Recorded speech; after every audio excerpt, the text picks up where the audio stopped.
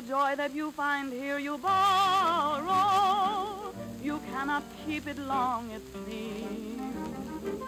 But gigolo and gigolette still sing a song and dance along the boulevard of broken dreams. Everyone who lived through the Great Depression has a story to tell.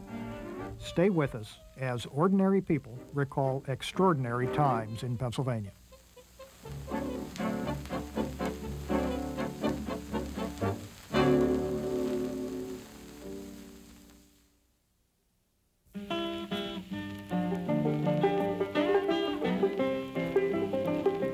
I don't want your millions, mister. I don't want your diamond ring. All I want is the right to live, mister. Give me back my job again. The Works Progress Administration dramatized the New Deal's commitment to ending direct relief by giving jobs to the employable jobless. In central Pennsylvania, WPA workers organized records at the Center County Courthouse, constructed sewers in Bellefonte. They built a football stadium in State College and a roadway from Colville to Valley View. Wherever possible, people did the work of machinery. We had a 6-pound sledge that we had to swing all day long, and of course it was working on highways, and nap stone, and take big stones and make little ones out of it, and we do that all day long. The work I did for WPA was excavating, lowering a grade, and filling in a lower place with the dirt and stones that come from the excavation. My title at that time was timekeeper on the job and also laborer. Most of the people on WPA were much older. They were the father of the family, and of course I was the kid. I was a little kid working there, and I think the worst part of the job was flagman. That was a long day to be a flagman. Even though there wasn't much traffic, there wasn't hardly traffic at all, but the trucks coming in and out with the stones to be napped, that's what we call it, napping the stone, breaking them down. Some people thought it was a waste of time, that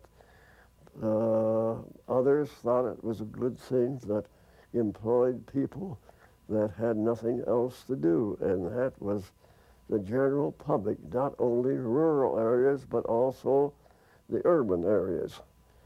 They didn't have money to go do and obtain what they'd like to have, necessities rather than frivolities. The pay was always forwarded home. You never got a pay. It went. The government sent that right into the house, into the home. And if the parents wanted to give you something, they would. And I don't recall whether they give me any or not. And of course, I didn't need any. I wasn't going anywhere.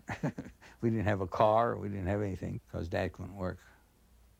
The house was a company house, and one pipe for water. And if it got 31 degrees, it froze. There were 6 of us that slept in one bedroom. Mom and Dad slept in the other.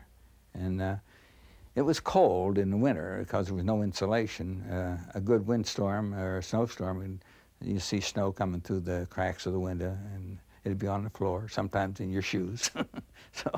But we lived with it, you know. It was something that we didn't get mad about. It was something that we tolerated because that was what we figured that was the best thing we could do. It was rough, but we got accustomed to it, and we didn't wish for a lot of things that we couldn't afford.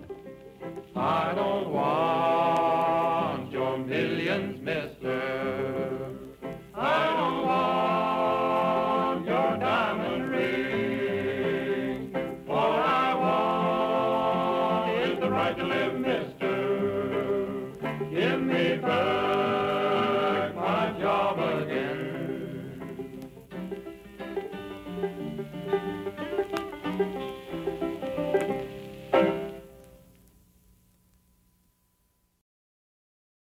A copy of the program you've just seen can be purchased through Penn State Media Sales at mediasales.psu.edu or by calling 800-770-2111.